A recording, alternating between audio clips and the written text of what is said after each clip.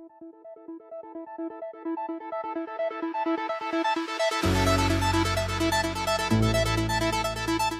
mini enthusiasts, how are you doing? Welcome back. It's part 19 of the Project Kit build. Time for something a little bit different. So we're stripping the engine. First part off, as you can see, the cooling fan. Subject of many a debate on Facebook and on YouTube, we're fitting the fan the wrong way round. There's a couple of easy ways to remember. One is the fan, the genuine ones, are stamped on the side which says engine side. But two, I also find that the fan's the correct way round when you can put your fingers behind it when it's installed in the car and you can pull the fan blades towards you, because you can't do that if it's the other way around. So we're just removing the ancillaries here. First part off was the water pump. Pretty straightforward. We're just going to move the distributor here. So all I'm doing here is the engine's going to get painted, so I've just marked that with a hammer and chisel. Just a little notch in the block, little notch on the distributor, just so when we reassemble it a bit, or when we put it back together, it's going to be much quicker because we can just reset it to where it was before, and the timing will be roughly about correct. Same with the rotor arm. So again, the rotor arm can go in multiple positions. So just marked with a bit of paint. So when we do put it back together, like I say, it's just about saving time. I appreciate you can do the static timing on it, get it done pretty quickly, but we'll probably save 10-15 minutes by being able to set it up where it was before. Next up, just removing the thermostat housing. So you have to be careful with that because quite often the studs, the nuts or the bolts seize into that housing. So because they're steel bolts going into an aluminium housing, you get what they call galvanic reaction, and the two metals actually corrode together. So you generally always have issues there. But luckily, on this head, I assume it hadn't been apart very long ago, it come apart quite nicely. Just removing the valve train now, and that'll allow us then to remove the head bolts, get to the point where we can take the head off.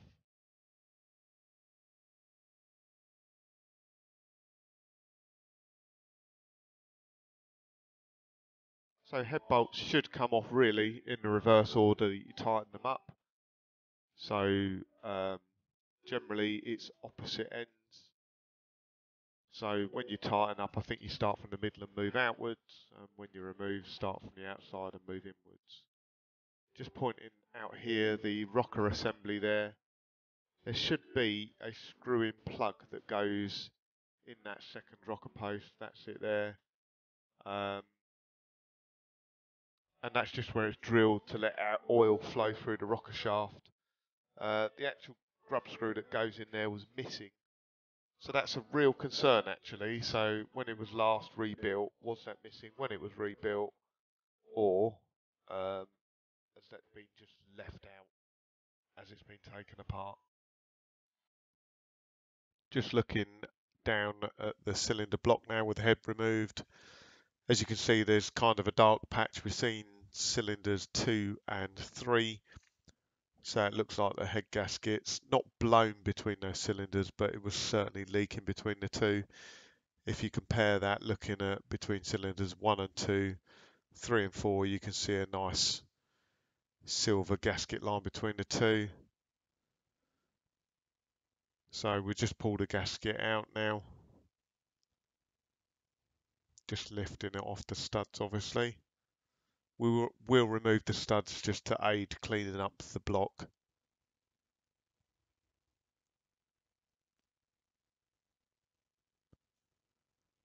And then just inspecting inside those bores there, checking for a lip on the bores. No detectable lip, which is good. Like I say, it's a 40,000 mile engine, so you wouldn't expect that. Unfortunately, we did notice later on that with the pistons right at the bottom, cylinders 2 and 3, there was some light surface corrosion sort of midway down the bore, and that was probably where there was a bit of moisture in there. Just looking at the head, so when Mark bought the engine, the guy did say it had a modified head on it, and certainly seems to be true actually. So just looking in the inlet and exhaust here, that has definitely been ported. So there's been some head work done there. The inlet tracks and exhaust tracks are much larger than they would be on a standard head. So it's a good starting point. Nice to find a modified head, just hopefully it's all been done properly. So just moving on now, we'll just check the size of those inlet and exhaust valves. So without measuring, actually just looking at that, I can see they are bigger than standard. If you look at the inlet and exhaust valves in the middle, they're almost touching each other. So just initial measurement without taking the head apart. Looks like those inlet valves are about 35-36 mil, and the exhausts are 29 mil, 29, maybe 30, but they're definitely larger than standard. So again, that's all good as long as it's been done properly. So fingers crossed, I think the plan is we just clean this head up, clean the valves up, lap them all back in again, get it skimmed, get it refaced, and put it back on the car.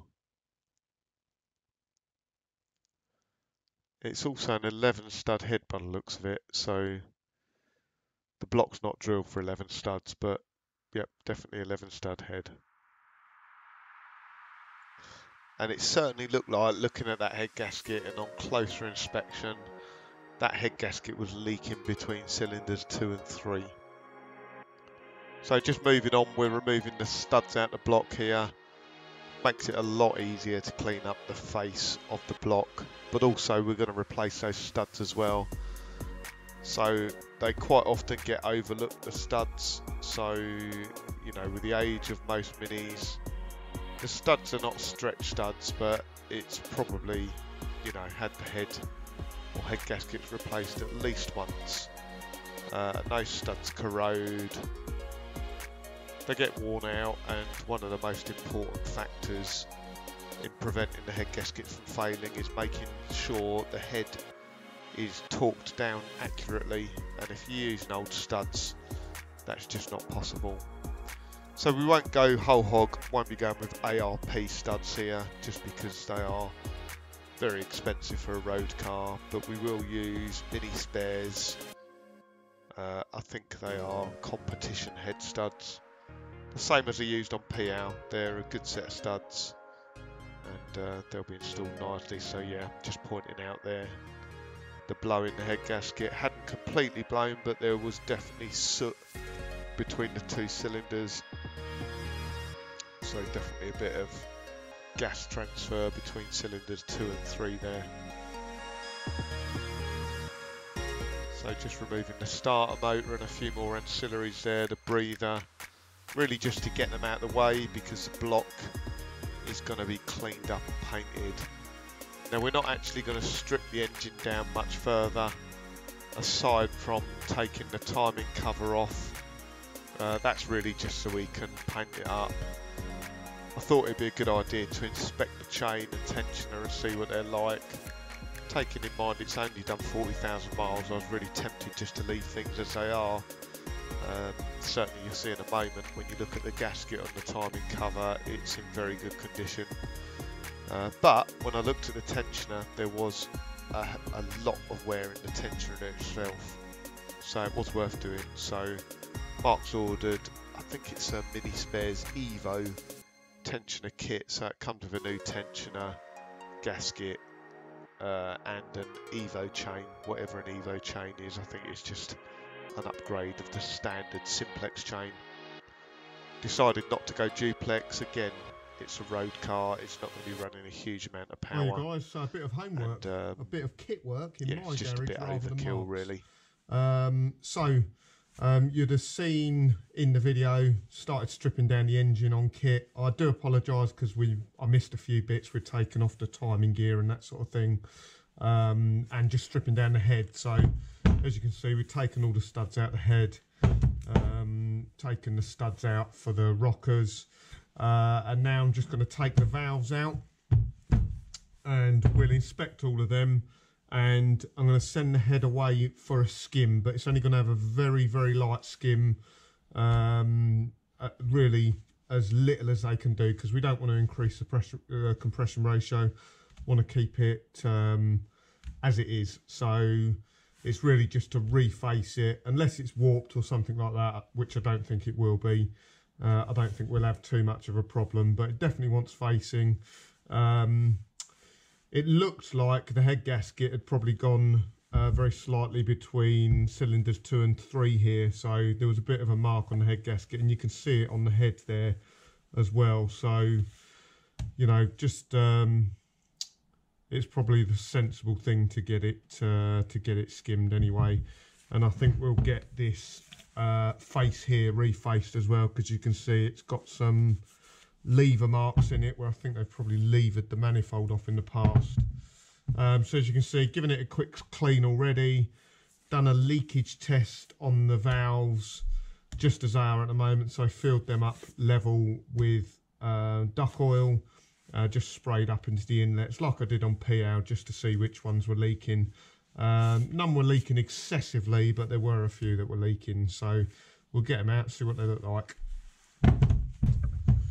Really important to make sure we keep these valves in the right order, so we'll lay them out here, and then later on I'll put them in a bit of card like I did with the push rods, just to make sure everything stays in the same place.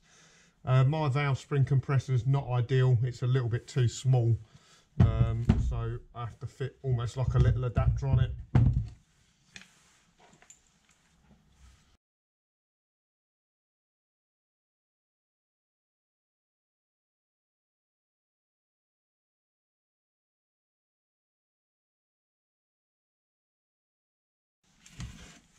So just as they come out, all we're going to do is now the valve spring is off, just with the valve low in the head, we'll just wiggle it side to side and see how much play there is in the valve stem.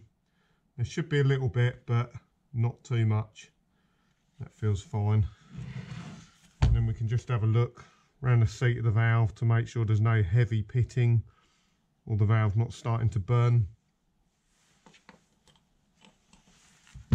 And then inside the valve seat itself, again for heavy pitting, burning, damage.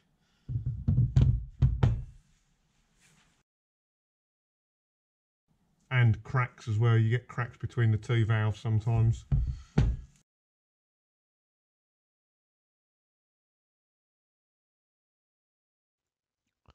So this head is a little bit interesting because obviously it looks like it's been ported and polished. It definitely has bigger valves in it, but it only has single valve springs, and the headwork, although it looks like it's done to a reasonably good standard, certainly doesn't look like the combustion chambers have been matched, you know, for exact CC. So yeah, quite a bonus to find out it has got a modified head on it, but I don't think it's the best.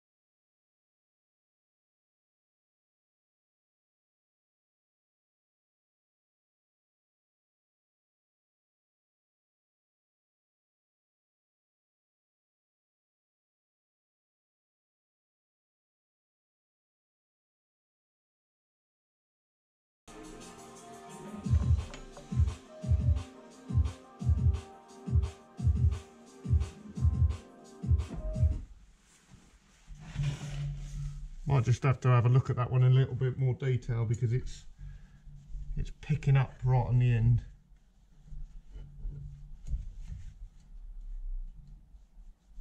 I don't quite know why. gets stuck there. So whether it's slightly bent,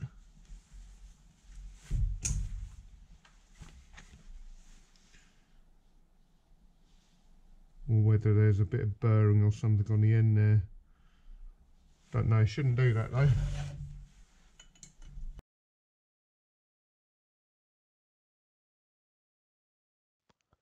Obviously a little bit disappointed by that. Not quite sure what the issue is at this stage, but it certainly means I don't think it will be just a straightforward skim and refresh. It's looking like at the moment like there'll be more work involved. That valve's obviously got a problem and it's trying to work out what caused the issue. A standard head, Trying to make sure we don't build the issue back into the new engine. An automatic, you don't usually find them modified.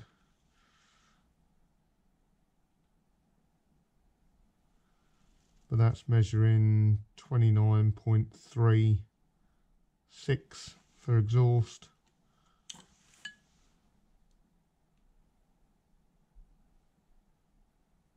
.36 for inlets. So yeah, larger valves in there as well. Head's had some porting work on it. It's not the best. I've seen better, but it's a nice little bonus that it has been done, and it's not too bad. As you can see, where it's been stood actually, it's gone corroded on the inlet ports. So it must have had a bit of moisture in there, which is a bit disappointing.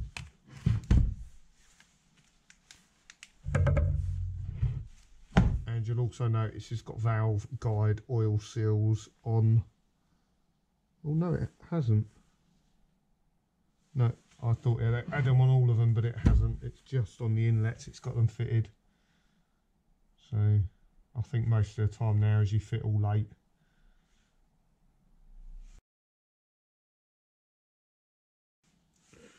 Right, so just clean that up a little bit of a comparison test.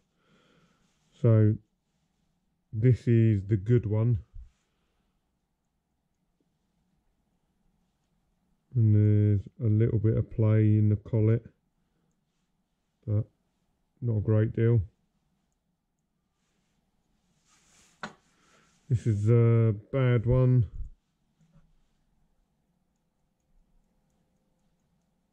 It's probably got 2 or 3 times as much play, and it's actually worn a sharp edge on there.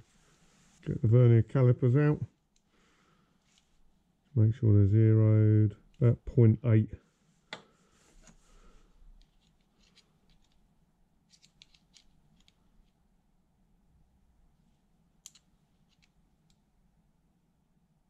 As opposed to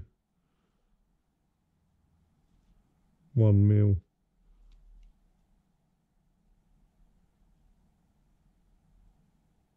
What about the top crown? 4 mil.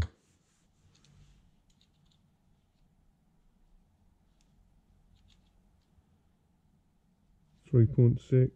Lots and lots of movement in that one. Only a little bit in that one. The real temptation is just to put it back together, isn't it? But what's going to happen potentially? It's going to that collet's going to slip out, come out at some stage, and it's going to drop an inlet valve, which that'll be pretty disastrous, won't it?